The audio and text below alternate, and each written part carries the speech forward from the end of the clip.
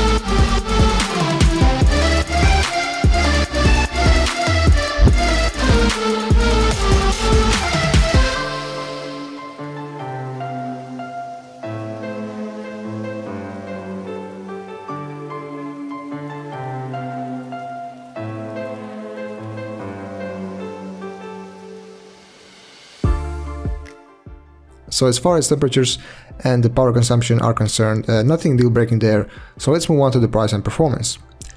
Let's just put this out there, I think AMD wins here. However, RTX 2060 Super is a good card too. It even gives you a few FPS more in some titles, especially when both in stock. Its only problem is the price, but there's definitely some of you out there who are willing to pay that extra money on it, perhaps Nvidia fanboys or just big fans of ray tracing. Also, if you have nothing against AMD, you might as well consider going for the XT version, which isn't that much more expensive at all.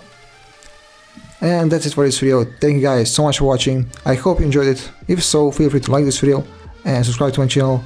Also make sure to leave your 2 cents in the comment section down below. Have a nice day and see you in the next video.